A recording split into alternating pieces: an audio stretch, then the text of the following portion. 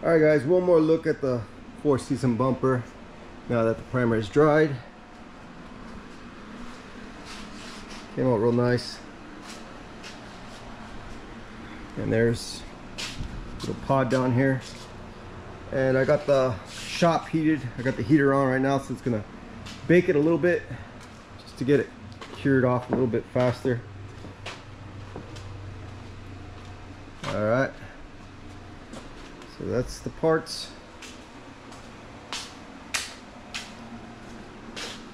And it should be dry. Yeah, it's dry now. So yeah, came out real good. That's the last parts I'm making for the year. I'm done for the year, and I'll let you guys know when I build up my website. I'll let you guys know on this YouTube.